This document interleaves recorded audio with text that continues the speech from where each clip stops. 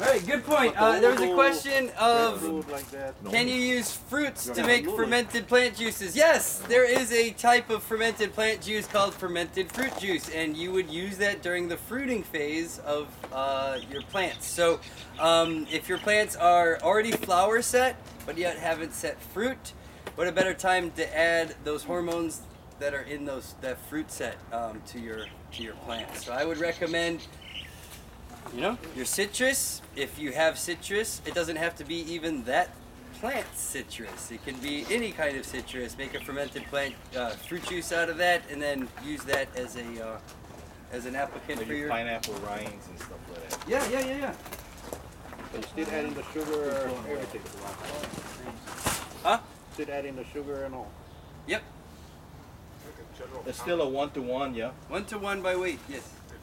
Compost bucket.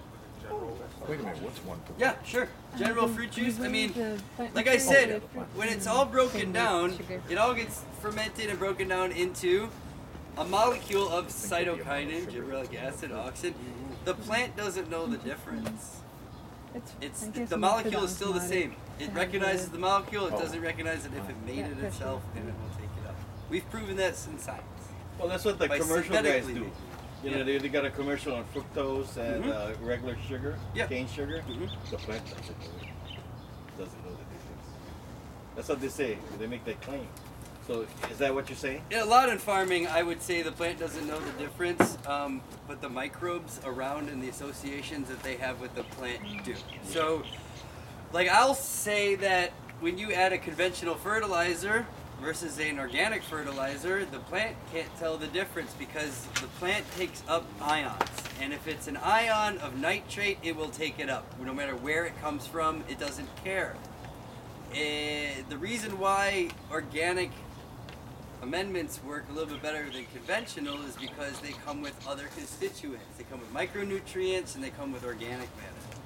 So the plant still doesn't know the difference, but the microbes that have those associations with the roots have that special relationship with soil organic matter and these wonderful things. And that's where the difference and the improvement in plant health comes from. Oh, in fact, I think what they said was your body doesn't know the difference. Yeah, the same thing. The plant doesn't know the difference. Your body, when you take a vitamin, your body's like, calcium.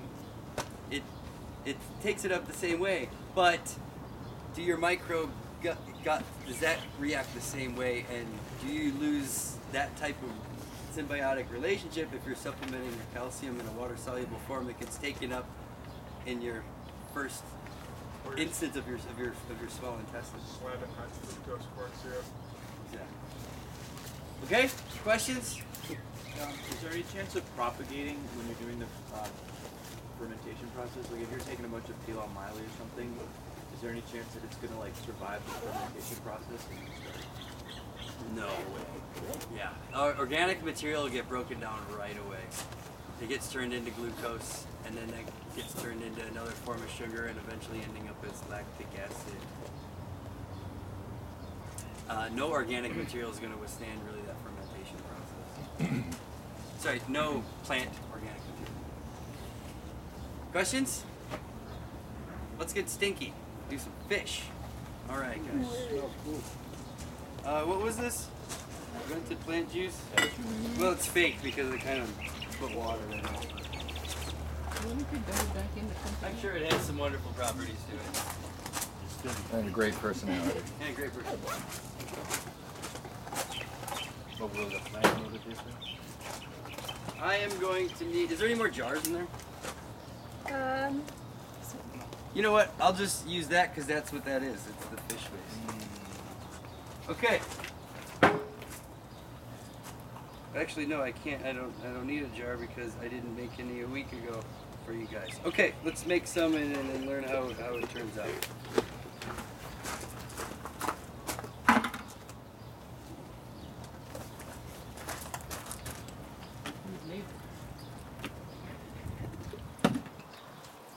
Forgot the fish head.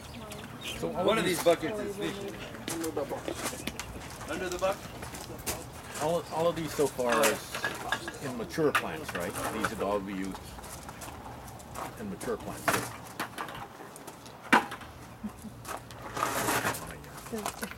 Let's talk about it first. Fish amino acids. FAA, fish emulsion. It's called a lot of things. I call it macronutrient fertilizer is essentially what it is. So we're talking about high levels of nitrogen, high levels of calcium, magnesium, phosphorus, sulfur. There's definitely going to be anything in an animal body, those types of nutrients that make up those structures are going to be present in the fish amino acids. Okay? And a lot of those are plant uptakeable and used by the plants. So, as a main nutrient source in natural farming, fish amino acid should be used widely in the production of other natural farming amendments, and then also as a plant foliar and soil foliar applicant. So, nitrogen. Yeah, leaches away, right? It's pretty hard to find in nature. It's the one element that really makes it or breaks it for the life of a lot of plants. If there isn't nitrogen available, it just doesn't do well, even if it has everything else. It needs it in very, very large quantities. Is anybody who took the class on Wednesday want to tell me why nitrogen is important? Give me 2 reasons. Come on. I was getting ready to leave that. Yeah, I know you were. Anybody? I left. We were talking specifically about photosynthesis and energy. Manufacturing. Well, that's phosphorus. One of the main constituents and the main parts of ATP, which we learned about in that class for about an hour, hour and a half, which is it's the energy currency of cells, and it's how cells transfer energy between each other. ATP. A main constituent of ATP is nitrogen, and then another main constituent is the phosphorus, right? So, in order for cells to transfer energy, you need to have nitrogen. One of the main elements in cell structure is nitrogen. It is used in almost all enzymes. So we're talking about like biological activity, structure, and function. Pretty much these things are major, major issues when it comes to plants. So why not add a natural fertilizer as opposed to even just crumbles and all that stuff? Because when you buy a fertilizer, you are given a minimum amount of nitrogen that's in there, right? That's minimum. It's really it's a question is actually how much nitrogen is in there. And if you're putting too much nitrogen in or not enough, it's tough to say what is in a nutrient, a fertilizer nutrient that you're buying from the store. Like I said, because there's a minimum amount, and you don't know how much the what the maximum could be. With something like this, the nitrogen levels in fish amino acid will never, ever, ever get above 5, maybe 9. I would say 9 would be the highest it would ever get as far as percentage of nitrogen. So, it would be pretty tough to burn your plants. This is a great organic amendment as far as nitrogen goes. But the best part about it is it's water soluble. So, can anyone name to me an organic amendment, the nitrogen amendment that comes water soluble? Calcium. No. Like, give me a fertilizer or something out there that is water soluble. None of them. None of them come out really as a liquid, except for fish emulsion. Calcinate. Huh? Calcinate. Calcinate? Yeah, for hydroponics. And that's organic? Yeah. Oh, is it? No, it's synthetic. Yeah, it is. So as far as organic amendments go, it's really rare to find them in a liquid form. Okay, in a liquid form, they're pretty much totally plant uptakeable. You don't have to go through any changes. But if you put out a nitrogen fertilizer that's ammonia, it has to go to nitrate and a nitrite to nitrate before it can be taken up by plants. So what I'm saying here is, what you are able to make is a organic fertilizer amendment that's water soluble and high nitrogen, which is something that you generally can't find on the market. Why? Because we live in Hawaii and it's incredibly expensive to ship this stuff and nobody can even afford to do it. And then if you can, you go to the greenhouse store, these hydroponic shops, and they pay $25 for bottles of nitrogen, of fish emulsion or whatever, which is essentially what we're making right here. So what I'm trying to do is save you a ton of money, and I'm letting you know you don't need to buy too many, if at all, nitrogen fertilizers if you use fish amino acid. The NPK that we're getting for fish amino acid typically is 511. It's the same as fish emulsion that you buy in the store for $28 a gallon. If you're able to source the fish, it's a great way to do it. Okay, so I also use it in IMO production. So IMO 3 and IMO 4, I use this material.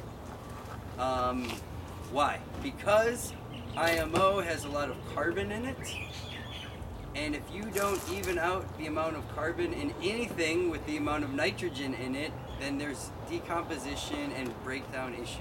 Okay, does anybody know what the CN ratio is? I talk about that in the soils class about soil organic matter. There's a relationship for the amount of carbon and nitrogen that is in compost, for example.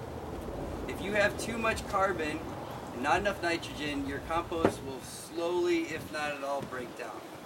If you have too much nitrogen and not enough carbon, you're gonna have really bad microbial issues, lots of heat, and then eventually you're gonna have anaerobic conditions, decomposition going way too hot and way too fast.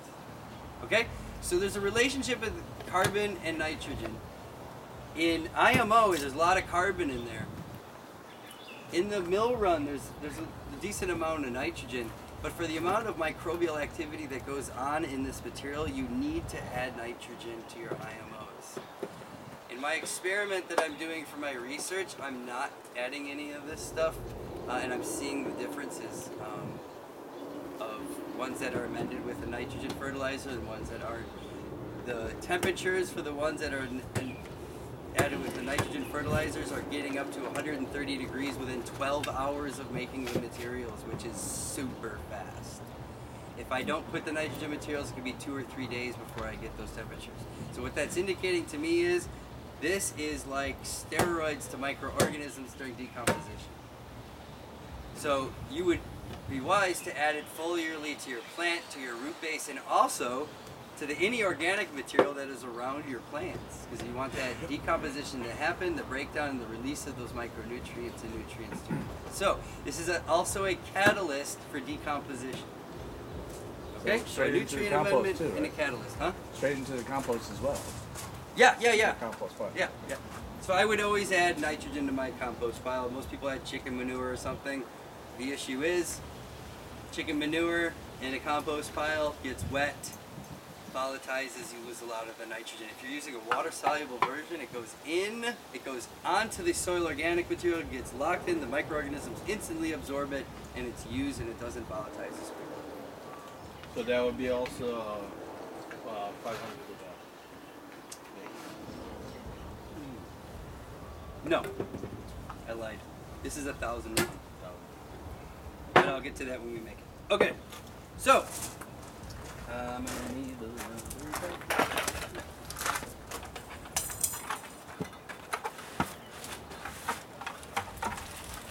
If you do nothing in natural farming, use this stuff for real. It works great. If this is the only thing you do in natural farming,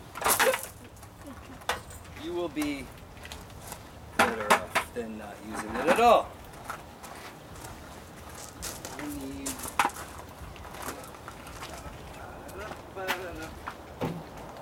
I need a volunteer! Alright! Get in there. Here are my rubber gloves that I use. Hey man, it's your choice.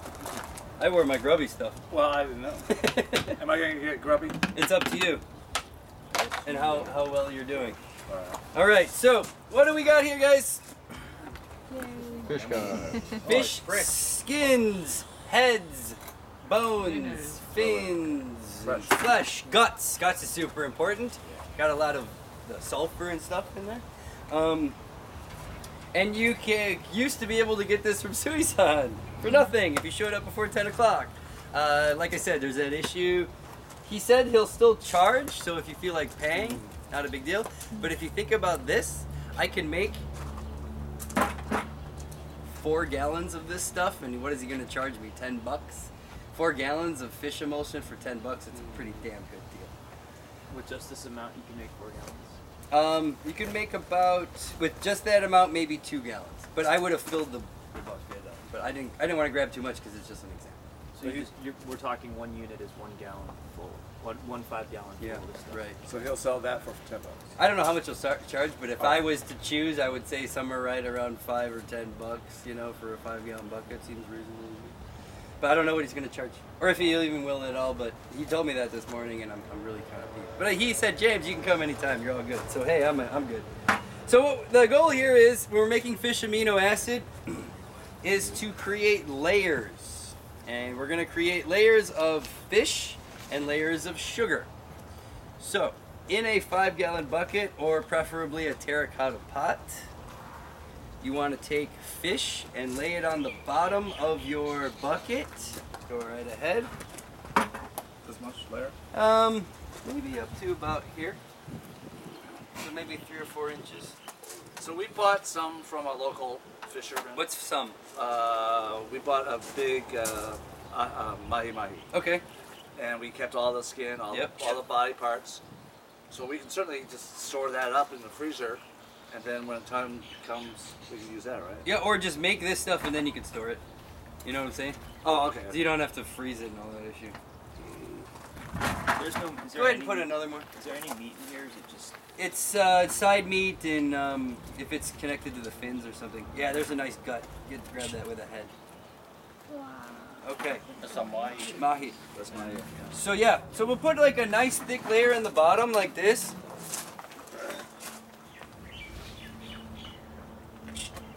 So there's only going to be 2 layers. Well, most you can only do in a 5-gallon bucket is usually 2 layers. Next we're going to add sugar. And it's not, what did I do? What sugar? It's not so much a weight thing as it is, you want to take, he wants to be a volunteer with muscle. Oh, yeah. He's got it. You're on fish. Oh. So let's dump enough sugar on top of this and pat it down so that you can't see any fish sticking out the top. So we want a total layer of sugar all the way across the top. This process takes a lot of sugar, guys. And where do you get these? HFM or Waihata usually charge about 90 cents a pound. If you go to the grocery brown store, sugar? yes, Yeah. they go to the grocery store, they usually charge about $2 a pound. Sorry, thank you. So, So- HFN. Yeah, HFM, great way to go. Go ahead and put some more. Those couple fins is okay, but yeah, so you made a really nice layer on top. And we're gonna go ahead and put the rest of the fish in. And we'll layer right up on top of that with some more sugar.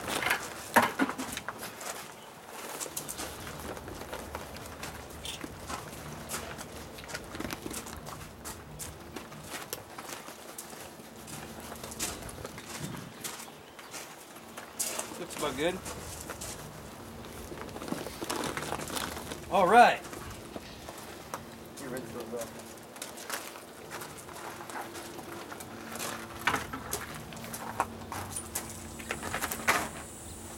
Any kind of fish. The weight on this thing, that transfers over to the amount of material. I mean, you're gonna get gallons of stuff out of this. So that material is gonna sit right there in layers, and what we're gonna do is just our gas exchange, allow for gas exchange. We're gonna take a little wire, put it on top. And the paper towel, the wire situation is super crucial that you get it all the way to the edge, which is why I don't like using a wire. Do I have rubber bands in there? Yeah, yeah. Okay, see? This is where I would definitely use a rubber band. Good. Okay. Boop, boop, boop, boop. See, now there's no way a fly's gonna get up in there. Maybe even do 2 or 3 of them, because sometimes the flies will push, or the beetles will push and get up underneath there and then lay madness in here. So Gotta be really careful of the insects in this. This will attract flies for about 3 days. So you want to put it in a container or somewhere away from your house. It's not gonna stink too much, but it will attract flies. So you just gotta be careful. After about 3 days, the amount of alcohol that builds up in here, it really isn't that much of a stink anymore. So you don't have to worry about it that much. It's really those 3 days. You got to make sure the pigs stay away from it. If you got dogs, you got to make sure that they stay away from this thing. My dogs will chew straight through the paper towel and get in there. They come with their whole head covered and they're happy as clams. So just be really careful with this stuff. It can make your animals sick. There's a lot of bad stuff in there, so be really, really careful. Can you just put this in a drum? Sure. Put it in a drum, and then your dogs can't get near it or whatever. But you want to make sure that there is that gas exchange. You want to make sure it's out of sunlight. And within 8 days, 7 or 8 days, you can do your first harvest of the materials in this bucket. Okay? What's going to look like when you open it up is there's going to be a crusty layer on top of fungi. There's going to be the floating fish matter on top, and then a very, very thick, viscous, sugary material on the bottom. Okay? What you want to do is get that thick, viscous, sugary material off the bottom. And you do that by using the bucket and the strainer. Then you put the strainer right up over top and just get that material out. When you harvest the material, you put it into a jar with plenty of airspace, and then you can just store it. There's so much sugar in here, you don't really need to add much else. The microbial activity is kind of non-existent because of the amount of nitrogen that is in here. So as far as like adding sugar over time, it's really not that big of a deal. You'll learn that it doesn't really stink. Like it smells or something. It smells like the decomposed material, but it doesn't have this horrendous stench to it. Why? Because all the ammonia and sulfur and methane are out of it. It's a stable form of the nitrogen. So it's really just pure liquid nitrogen. Yeah, and there's a lot of other good stuff in there as well. Right. Okay, You know, so I've been trying to figure out what to do with all the mongoose that I shoot. You know, stuff like that. Yeah, I just throw them in a pit, yeah. just so ferment them, dude. that's what I was thinking. Good luck with that. No, I'll call you when I start doing it. Yeah, I go to KTA. I see up on the shelf mongoose juice. Oh, really? I would totally buy that. Oh, Gino's mongoose juice. Yeah, I would buy that. Okay, so after about 8 days, you strain it out, and what comes out is this stuff, which is, like I said, it's got a very red, bloody color when it comes out. Okay, so this batch is, that one's about a year old, and this is about 4 or 5 months old. Different properties to it.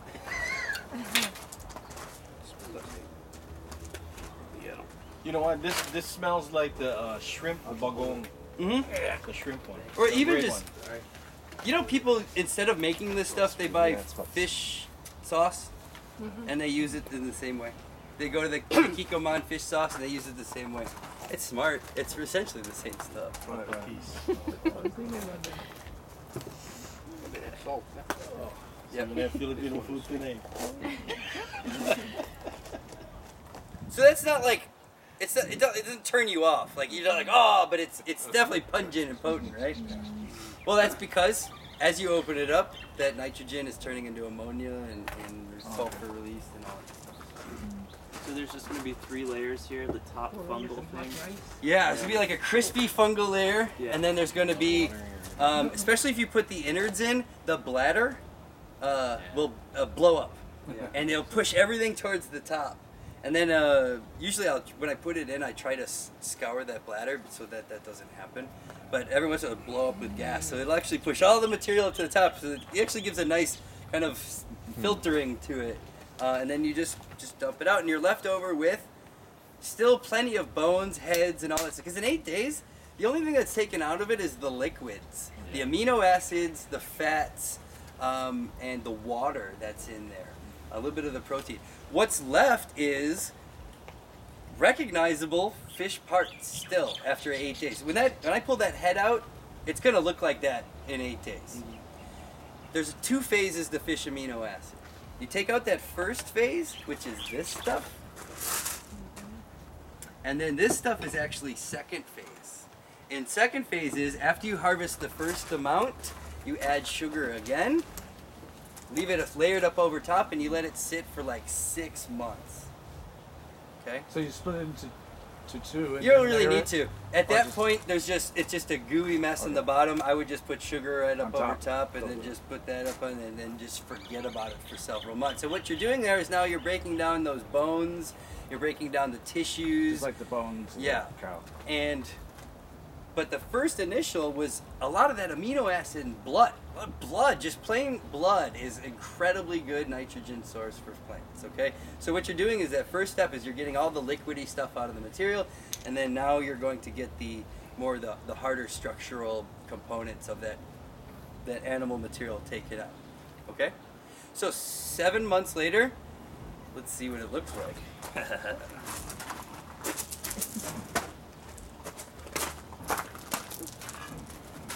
That's the second batch, yeah. Yep, this is second. Oops, those are both. The other one.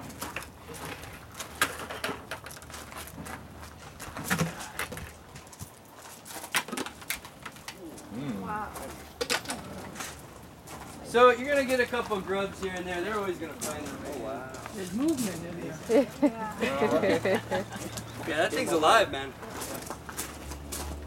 Not with the sound of music. Chicken food. Oh man.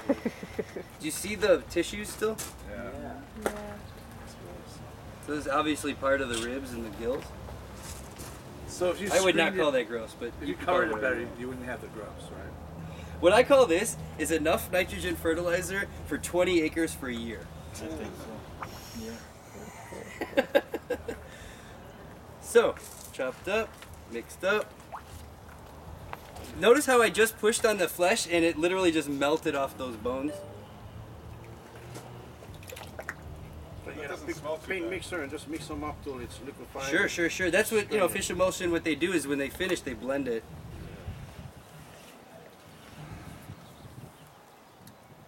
So if I was catching huggy and did the same thing, it would come out that way. Triggerfish. Any kind of fish. No, not any kind of fish. Yeah. It is recommended to use blueback fish, so the large predatory fish. They have a lot more amino acids in them. Anything that's a predator is going to have more amino acids.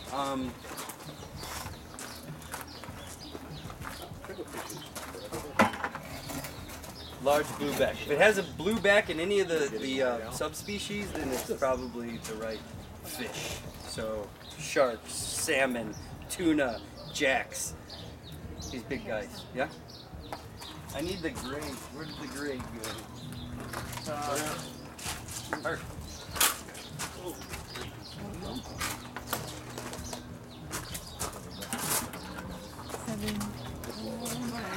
That's gonna be fun. Where's my volunteer? You got the gloves, man. I'm retired. You retired? Somebody else. Come on. Get in there. Get wet. Get dirty. The gloves. You might want the gloves. For Yeah, you might want the gloves. Oh, he doesn't care. Huh? Yeah, but Doesn't the people smell that gotta bad. live around him for the next Right. day. It does.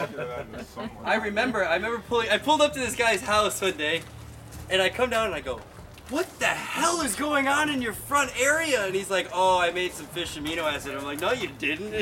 You made death. You put it in a bucket and left it in the sun. Yeah, that will do it." Stunk up the whole street. You need another bucket. Hold on. I need to get rid of this. Just throw that material in here.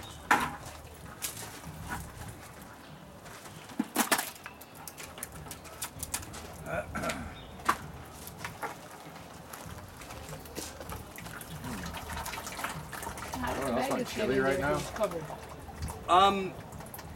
They will push the rubber bands. Those aren't maggots, those are cockroach larvae. So maggots are tiny, huh? And they really just like aerobic conditions. Those cockroach larvae, the big palmettos, that's what that is. Which are decomposers, eh? And a great indication that you have healthy soil if you have that stuff, those things running around your area. Oh, really? Oh yeah. I guess, right? Means you have a really nice trophic system, because if they're there, then centipedes are there. If you have centipedes in your garden, you actually have a really good trophic system. It means that there's people eating from the top all the way down to the nematodes and the microbes.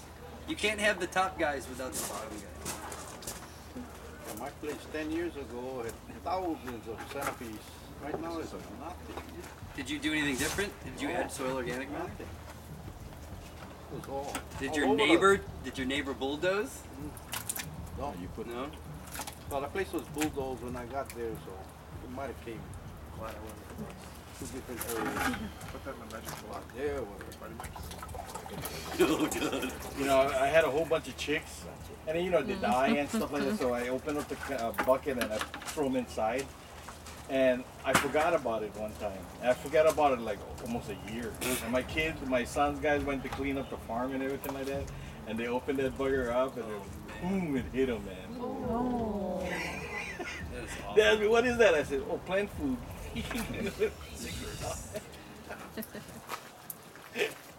Yeah, so you guys see how this process can go really sour really fast. If you have the wrong conditions, wrong heat, sunlight hitting it, you don't have the right aeration, you don't have the right stuff, you're talking major bug issues. You're talking rats coming, you're talking all this stuff. You gotta be really careful that you're doing this correctly. But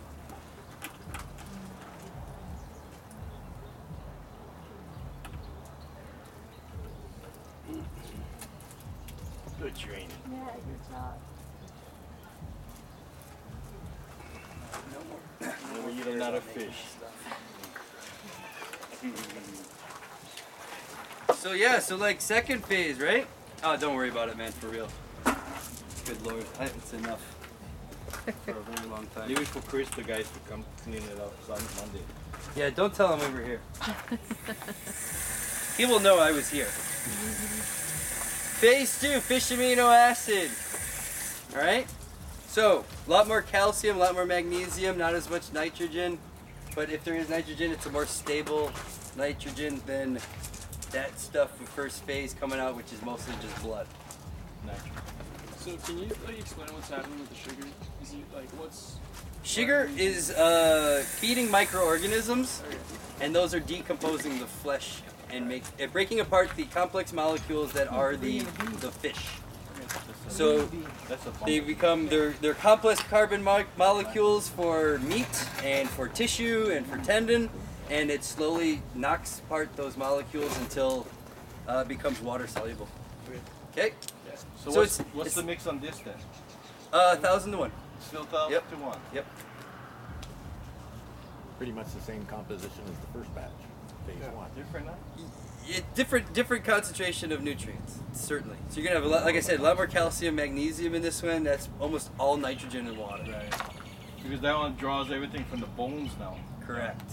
Taking it from the cells of the skin, which have high fats, and when those fats are processed with a little bit of nitrogen or phosphorus, you'll have a different result in the end result, because of the parent material in which it comes from. Okay, so when we're talking the first phase, a lot of it is just osmotic pressure, pulling moisture and blood out of the meat. This phase is more decomposition, right? so is fermentation happening here? Fermentation happens on the first one because of the sugars and microorganisms. As soon as you have sugar and microorganisms in anaerobic conditions, then you have fermentation. But not so much second. Yep, same thing the second time. Second time. Yep. Yep. Because I added more sugar, and remember I add more sugar, and then it just kickstarts a new fermentation process. So is it continuing to happen in the jar? Yes, it does. I've never held it long enough where, like, I've had it for like 2 or 3 years to know if it still did like some kind of sort of gas release after 2 or 3 years. I go through it so quickly with my classes, and I give it away. You know. You know what you got to do now because of the limited supply or research for fish guts and stuff.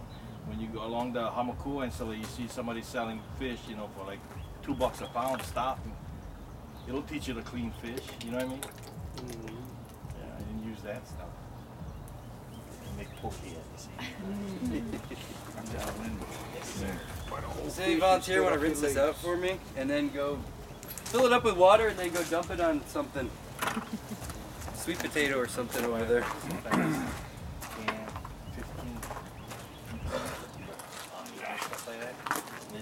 You're just gonna move. But like I clean them. It's really fast. Then they're like a fillet. How you like that? Oh. Can I have the soap out of that box? Also, guys, I was telling Maddie yesterday about this wonderful thing that I use for when I make these materials. Everybody heard of a Rub-Away stainless steel bar of soap? Rub-Away is a company that, when I was a kid, my mom taught me that if I'm chopping onions or garlic, when I'm done, I take the soap and I rub my hands around the faucet. It will actually take the smell of the garlic and onions off your hands. I thought that, what a great thing. That's amazing. Well, somebody had the idea to create a bar, looks like a bar of soap. It's stainless steel, it's ionized. So that what it does when you rub it on your skin, it actually will have a charge and pull the molecules off of your hand of the nutrients that are causing stink. So like garlic and onion, sulfur, right? And so it's negatively charged, and you rub it on your hands and it will pull the sulfur off of your hands. And it works great for when you're making fish emulsion. So if you, because when you use this, you make this, you get it on your hands, you're not going to get that stink off for 2 days unless you rub it on stainless steel, rub it on your faucet or whatever, or maybe get one of these Rub-Away bars. I love the thing, so I use it all the time. What's that called? Rub-Away? It's called Rub-Away stainless steel bar. Where will you get that at? Online. Amazon. You know, I think they have them at, I keep asking the restaurant store if they have them, and he goes, I get them in every once in a while, but they sell out instantly. But you don't really need that, you just need stainless steel. So just know that you do this, rub it on your nails, rub it all around, rub it on the side of your sink, and you'll get the stink off, okay? But I don't want to see people struggling. I know people that'll be like, I love the idea, but I can't get the stuff off my hands, I'm not doing it. So I would hate to think that's going to prevent you from doing what you need to do. Flawless. Okay, anybody want to wash their hands? You're more than welcome. Fish amino acids.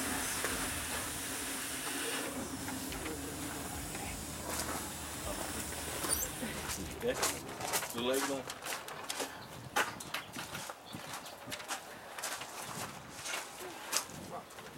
What time is it? 4:50. Oh, gee, many Christmas. So we have left to do IMO, which is IMO 1, 2, 3, and 4. So we'll go through that, and I need more water first. So let's take a couple minutes. I'm gonna wander, fill up, and then we'll start IMOs. Okay? Hey, what's wrong with the water over here? Huh? Yeah. Right there, on the tap. Oh yeah. No, right here. I'm not scared. Oh yeah, well. You don't trust.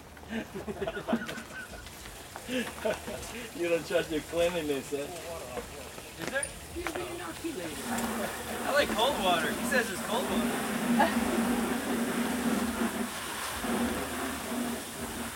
My friend, he had made and it's fermented fish emulsion, okay? And he put it in his cooler because it's easy to take out, yeah, on the bottom. Oh yeah, Yeah, I saw the picture. Yeah, and but he covered it completely. There was no gas exchange or anything like that. In fact, what happened is that a lot of times the lid would pop, so he clamped it down and stuff like that. Yeah, he got one of those straps, bungee strap cords, held it down. And it worked though. But he said he used like a half a cup and to 5 gallons, water, and he put it on plants and killed it. Too much. And burn it. So he went back and he did it again, but you know, lesser amount, like less than a quarter of a cup. In fact, yeah, maybe a few tablespoons, the bigger ones. And then after that, Can you apply this to your sprouts? They're harvested so young. They don't uptake. Their roots are so small and oh no, do you use they could. Some people use kelp. No, what kind of acid would you use? Sulfuric acid? It's not really needed if you have a good quality seed. It's just when they get home it's pretty using mongoose. I want to see what it can't help the Okay. They did. All right, let's do this. IMO, guys. No poor thing when they eat your chickens. IMO means indigenous microorganism, and then the number following is the number on which the steps to process the material. So IMO 1 being the first step, IMO 2 being a second, and so forth. All the way up to IMO 5 as I indicated in class, but today we're only going to talk about 4 because, you know, Five just with biochar? Biochar and nitrogen fertilizer. Whether it be the liquid or... I do, the IMO 4 I do does use a nitrogen fertilizer where most, like the CTAR write-up you have in front of you doesn't tell you to do that. As a soil scientist, I know you need to have more nitrogen than they tell you to have in there. So that's why I do it. Sorry, quickly you said something about a Wednesday class. I just have a handout for weekends. You know, for... Yes. So there are other classes?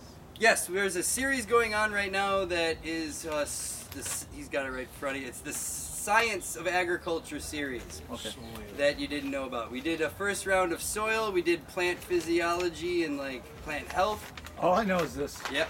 So you only got that flyer. That other series of classes is being offered, you just didn't see the flyer. Oh, okay.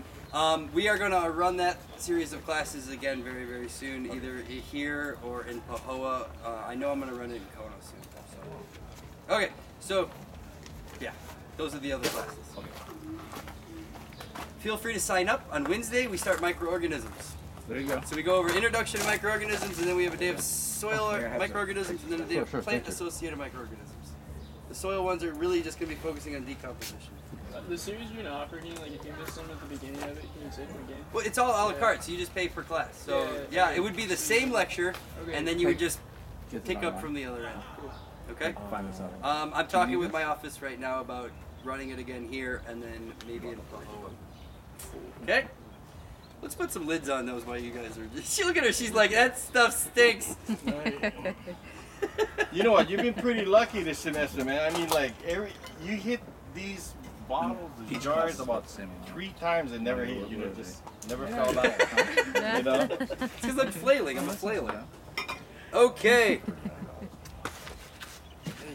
IMO! So, IMO 1, let's talk about IMO 1. IMO 1 is the first stage of IMO process, and this is where I go out into the environment and collect those site-specific indigenous microorganisms to be used throughout the process. Site-specific microorganisms, of course, being the microorganisms that have evolved in that region. I really, really, really dislike the word indigenous, but everybody uses it because who's to say what's indigenous? If somebody 40 years ago brought in a fungi from a plant and brought it on his land and now it's there, is that indigenous? Definitely not. So, and we have no way of knowing what was there before. So it's very, very tough for us to call it that. But we'll call it IMO, indigenous microorganisms. That's what everybody else calls it. So hey, I'll play along. We do this by using a sterile media. Sterile media being comprised of carbohydrates and starches. Now there are several tools or several materials to use as your carbohydrate source in IMO 1. The Korean natural farming method strictly says use rice. Rice works really well, but it's not locally available. It's very, very inexpensive, so if you could justify it that way, I'm cool with that. I mean, if you're literally bitching and complaining about putting down $5 for some rice, I don't know. You know, it's $5 to get you where you need to go, and you're not using that natural farming hardcore method. Hey, at least you're getting where you need to go. I'm not a stickler on it, but I have to say that the natural farmers out there would say that that's not natural farming. I'm not going to point fingers. But if you use rice, perfectly fine. I also use, and I'll show you what I use, is breadfruit, dried and shaved and then steamed. This, I made a bunch of it recently and then used it for an experiment, and this is all I have left. So I would have loved to have made you guys a batch of IMO with this, but I used rice instead. But let's take a look at what we got here. So this is just breadfruit. So how do you make it? Yeah.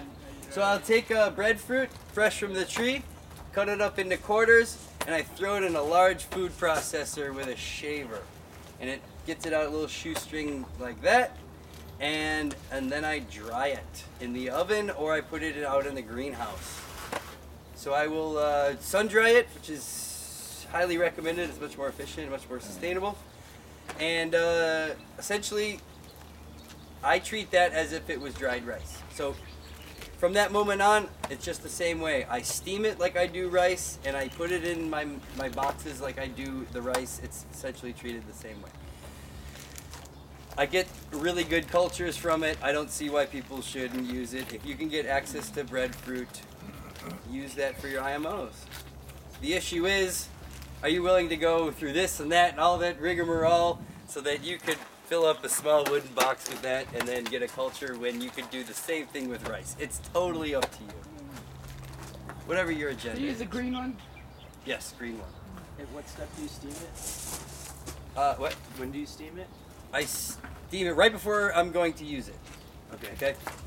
Steaming it just like cooking rice, right? Just I actually just like I'm cooking rice. So with water, boil it with water, just enough for it to absorb it and get starchy, but not soggy. You only need a little bit of water as compared to rice. Rice, you need a good amount of water when you're making it. Breadfruit, just a couple ounces of water to steam it. Like you're steaming broccoli or something. You just want a thin layer of water on the bottom, enough that it can boil and then get into the plant tissue. Okay? So has that already been steamed, or would you be steaming that? I would steam this. This would be the next step. I would steam this, and then it would become sterilized. And that's the key, is the moisture and then the sterilization. Remember, I told you rice is covered in lactic acid bacteria, but when you steam it, it becomes a totally sterile starch medium. So it's like the bottom of a petri dish. It's just as clean. So that's why a lot of people will use it, and that's why I use this, and I get the same result. Okay? Asked about green. Not anywhere near edible. I mean, this is still a young breadfruit. Nice and solid, very, very hard. You could knock somebody out with it, it's that hard. That's what we're looking for when we do the shaving. And remember, there's latex in there, and if you shave it and then let it sit out for even like a couple hours, that latex becomes an issue. So you really want to shave it and then cook it or put it in the greenhouse right away. And when you put it out, you don't want to stack it. You want to make sure it's a very thin layer on whatever tray you got. Okay? There's a lot of nutrients in here. If you let it get anaerobic or a little bit too much moisture and stuff, you have major mold issues and stuff, and it goes haywire. Okay, so could you get lactic acid bacteria off it just like the rice? I don't know. I would say lactic acid bacteria would be on the outside, because during the drying process, if you did it in a greenhouse, but if you did it in the oven, I don't think it would. It would probably kill them off. But then again, in the oven, you only do it at like 120 degrees, so maybe it could survive. I don't know. What's happening with rice, that it's on the outside of the rice? Then why is that such a big? It's because when they process it, they do wash it, and they actually make the outside of the rice moist for a second, and then the lactic acid bacteria is in the air, and it will inoculate it from there. And it really doesn't, it actually protects the rice, okay? They want it to be there. So if a fungi comes along to the rice, the lactic acid bacteria is like, hey, yo, this is my nutrient source, back up, right? So it's actually a good thing they want it there, and it's just a natural, during the processing of rice, it naturally occurs. I'd love to find out what the lactic acid bacteria content is on the outside of this. What I need is my own lab. You got $1 million I can borrow? See, if there was like lactic acid bacteria on the outside of this, would it be any different than what's on the rice? Or? I would think it probably wouldn't be any different. I don't know. Good question. So IMO 1, we start off with, do I just have, okay. We start off with one of many things. It's your choice. You can use a wooden box, like this one here. Oh, right. This is made out of cedar. Why do I use cedar? Because it has terpenoids in it, which has antimicrobial properties, which ensures that if I put a sterile media in here, and I put a little bit of organic material on top, the only thing that it's in the equation is the material, not the wood itself. Okay, so we don't want the wood adding microorganisms to it, to our material. So, cedar box does really great, smells good. I tend to, before I do an inoculation in my box, I'll actually take my boxes and put it in the oven face down at about 300 degrees for about 15 minutes. And before I do that, I'll hit it with a little water just so I don't start any fires. Put it in there, and what it does is sterilizes my box really, really well from the last time I made this. So you can reuse boxes as long as you keep it clean.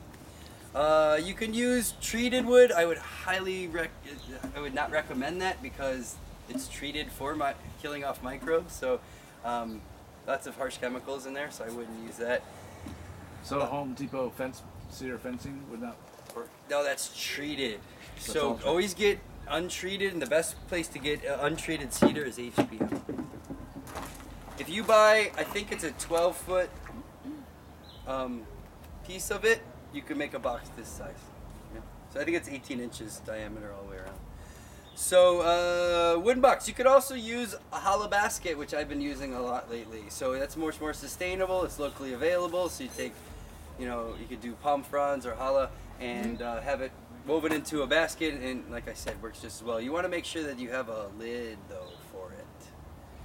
They sell them cheap down at right by farmers market. Yep. The hollow baskets. Yep. They're only a couple bucks. They only last a couple attempts at doing, maybe 5 or 6, where the cedar box will last a really long time. So it's up to you. But like I said, when you're making these materials, you don't make them all the time. So do what's easy, do what's cheap, do what works. Don't try to overthink it, okay? So we take a wooden box like this, and we need a sterile media. Where's my media? You're right. Yeah, where is it? It's right there. Where? The yellow bag there? Right? No, it's cooked. It's cooked, right? Yeah. In this bucket. Ah, here it is. Okay. I need a volunteer.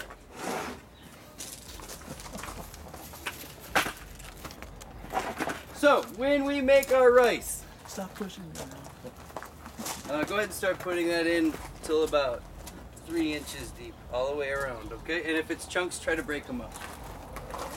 Okay, when I'm making the rice, you can either use old rice from eating from dinner, maybe you make a little extra because you know you're gonna make some IMOs later, or just got it left over like a lot of people do.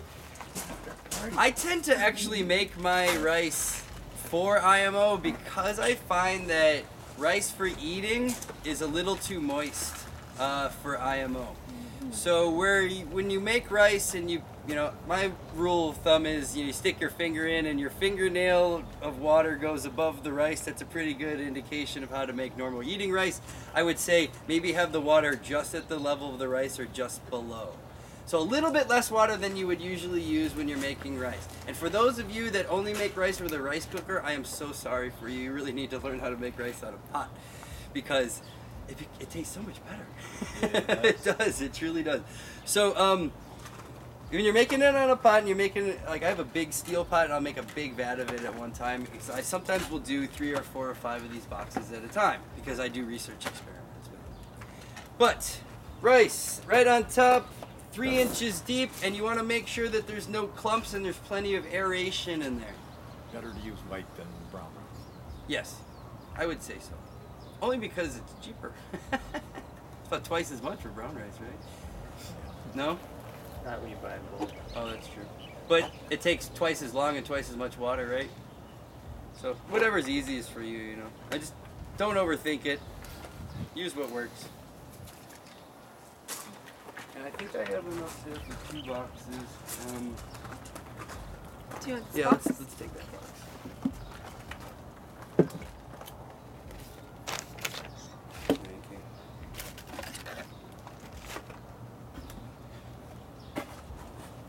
Since I have enough rice, we can do 2. We'll break off into 1 piece if you guys collect. What is it? Oh, rubber band.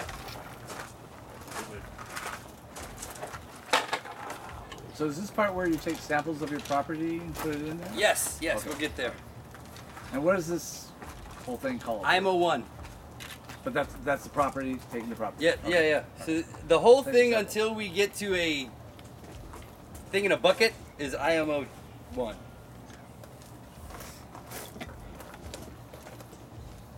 Those little chunks are okay. What I'm talking is don't have anything that's like a handful size. Sometimes when you make it in the big vats like that, you get the bottom burnt ones and stuff. You want to make sure those are broken. So, if your rice is soggy, put it on a cookie sheet, put it out in the sun for about 5 hours, 6 hours, and then it'll be that kind of nasty, chewy kind of rice that you would throw away because it's been sitting out. That's the rice you're looking for this process. So you want it fully cooked though. You don't want like half cooked. I would say rice. 3/4 cooked. Yeah. Have the center hard, but the outside squishy. Wouldn't add any water. It'd be easier to get the kernels separated. Oh yeah, yeah, yeah. You want to watch your moisture on this. Like I said, you want it on the dry side versus on the wet side. In this phase, oh, I'll get to that. We'll take it step by step.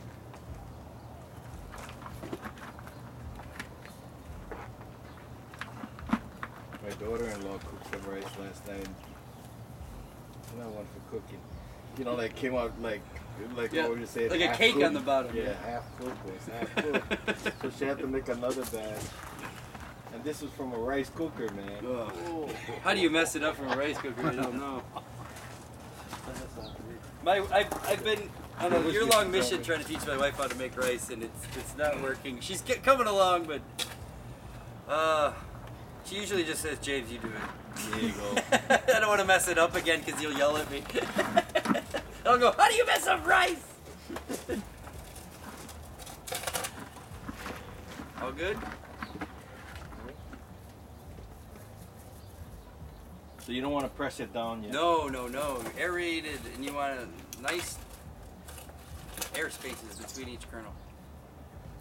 Okey doke. Go ahead and rinse off.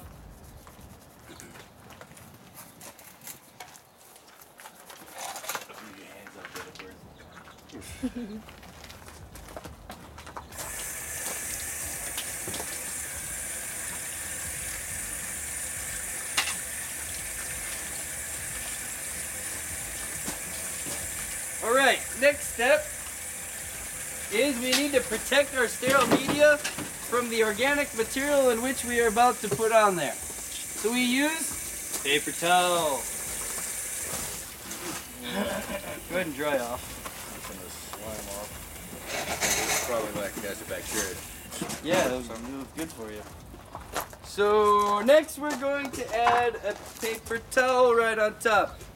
Who's going to do this? I'm not doing this anymore. I know how to do this. This is a hands-on activity. Any other volunteers? There you go. So, you want to put it one piece thick all the way around. Rip it if you need, but just one layer thick all the way around. If you can, fold it just up on the edges like this, so that if any organic material falls on the inside, the lip will hold it in, and then you can easily gather it, as opposed to if it was too short, that organic material will tuck into your rice, and it's not what you want. Question. Question? In here it says don't put it right on the rice. You want it up off. The organic material you do, correct. We'll get to that. t-shirt this instead too? You can, but I would recommend using something of the paper variety, tissue paper, that kind of thing. See, the spores that we're going to inoculate onto here will go right through this material as if it's not there. And it's because the spores are so small and the airspace is so wide in these paper towel that really the goal here is to keep all the litter, the leafy material, from off of our rice, and that's the goal. You don't want to use colored type paper. Right? Doesn't matter. I use that Christmas, tissue wrapping paper all the time for this. Yeah, I get it in the holidays. You don't know what to do with it. I use it for this. Yeah. Where's my paper? Perfect. Anybody want to take a picture of that? That's perfectly spread out.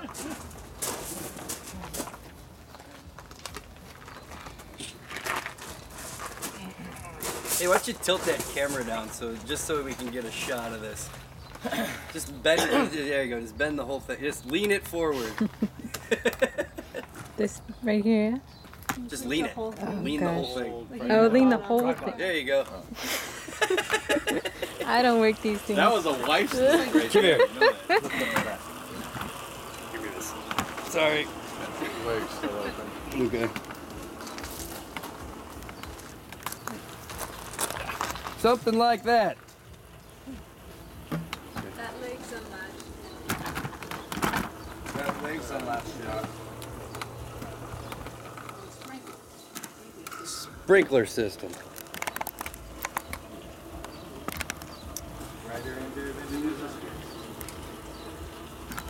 Okay. So now we want to prevent mammals and small creatures from getting into our rice.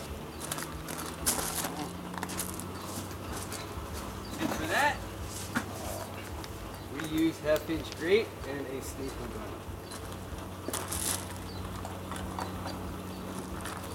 Who's up? Make sure there's like 4 on each side, just enough so that a rat can't, with his incredibly strong neck, can't push it up. This one used for the strainer. I had another one. I think it's in the mall. Oh, it's in the truck too.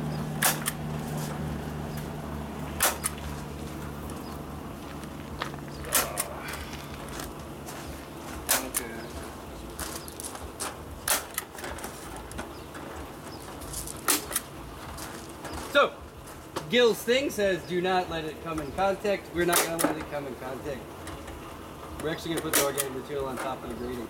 So it doesn't come in contact with the rice.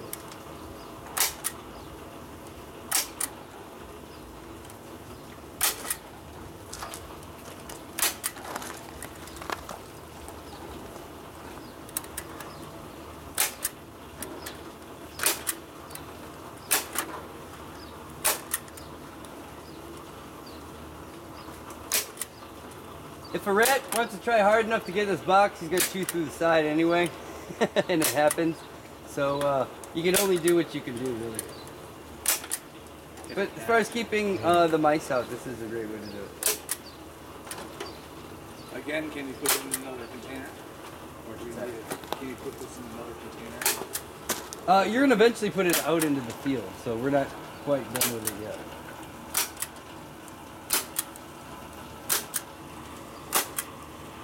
All right, let's grab 2 buckets. 2 volunteers, 1 grab a bucket. All of us are gonna go around, we're gonna go collect some microorganisms, okay?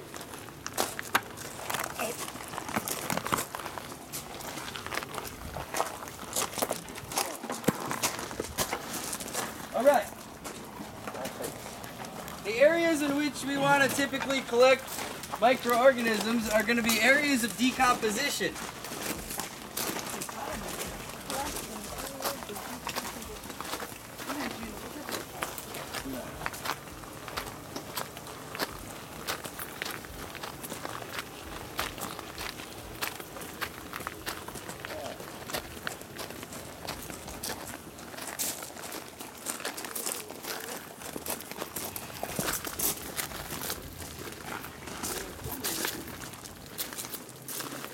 let's assume that this pile of rubbish is naturally occurring in the forest, okay?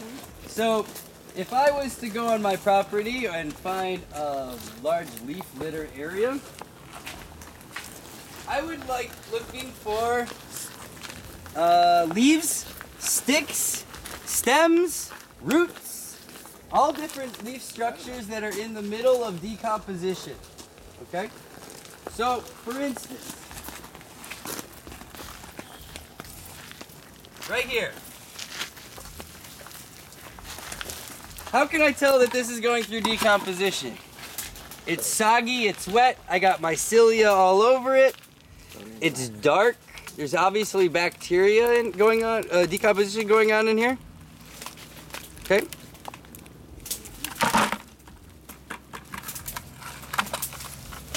Leaves and sticks, different kinds of parent material.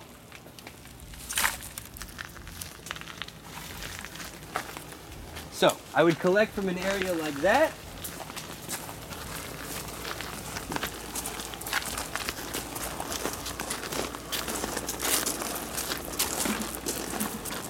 Grasses, right?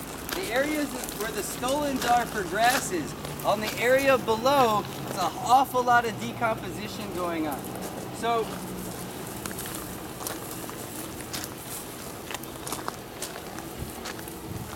broken down microorganisms that are breaking down grassy material, I would want to use that as well.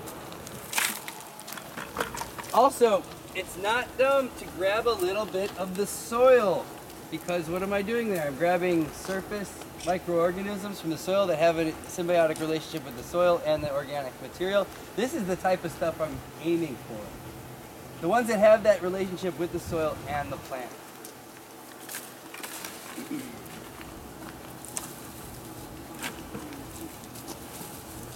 It's also best to collect in shady areas away from the sun.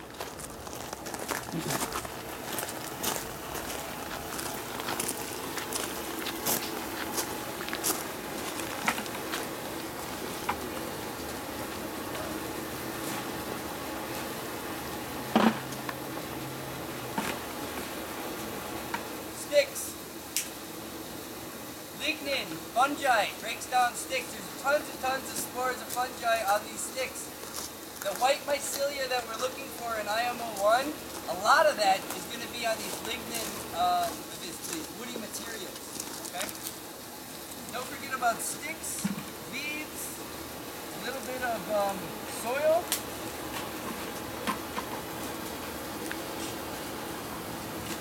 And we're looking for things that are in moist areas, not so much dried out areas, more of a moist condition. Essentially zones of decomposition, you got it. So go ahead and fill the rest of this up, fill that one up, and we'll take a look at the materials that you guys collect. Now, if you have a ravine with a waterway on your property, say you got like a drainage ditch or a little bit of a creek or something, what a wonderful place to collect from. If you have bamboo, collecting just from the root base of the bamboo is a wonderful place to collect from. I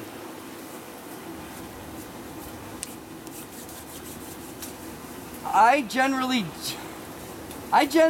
now that I've been making IMOs in the same place, it's gotten to the point now where I don't even inoculate from nature anymore. I inoculate from the floor of my IMO barn.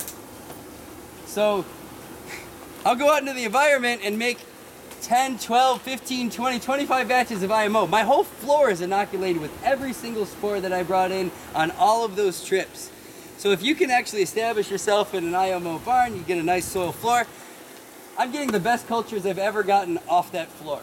So yes, they're indigenous. They were cultured by me at some other time, but they actually found a nice little niche in that area, and I'm able to reculture them. So I read also there's a health hazard. Health hazard? It's like, because if you have all these spores and stuff like that, you could infect yourself. Yeah, we'll talk about that in a sec, when I get to the spory part. Gotcha.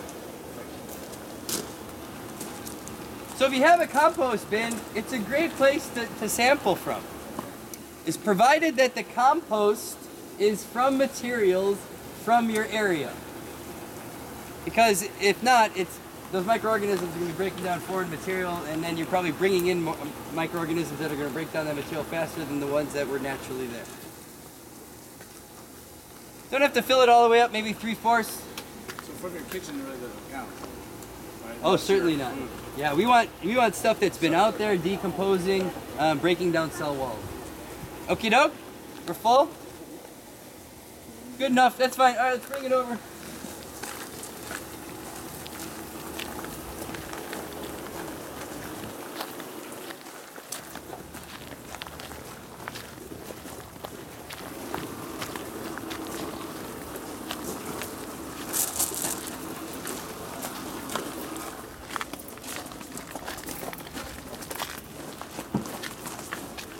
Watch that fencing.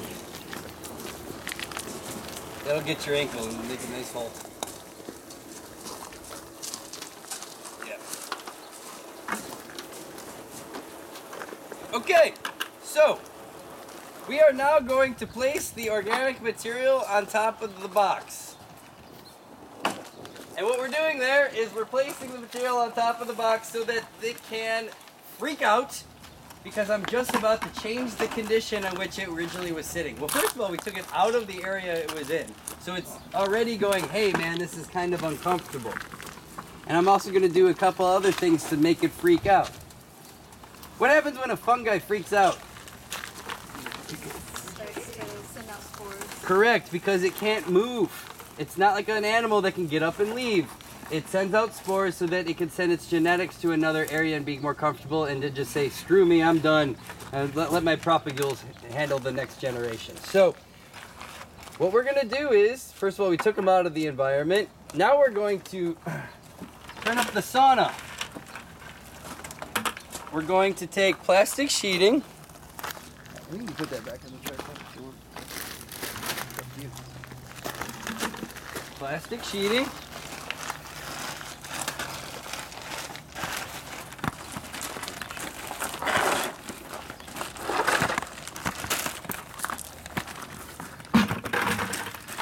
And we'll place it right up over top. Like so. Okay? Now, we could do one of two things. We could put a rubber band around this, which will actually lock out a lot of the air and the airflow and cause, I think, a little bit of a moisture issue. Or we could staple the sides down very loosely, 1 or 2 per side. I'm out of staples.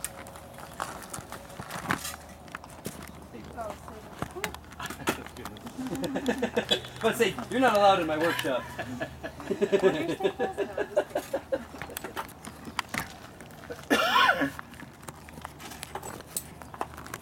I found myself explaining what Phil said. Okay, screw it, I'm doing myself. Okay.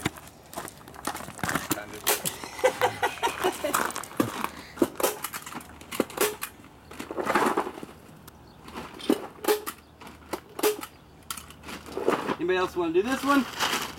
Oh, wait, me.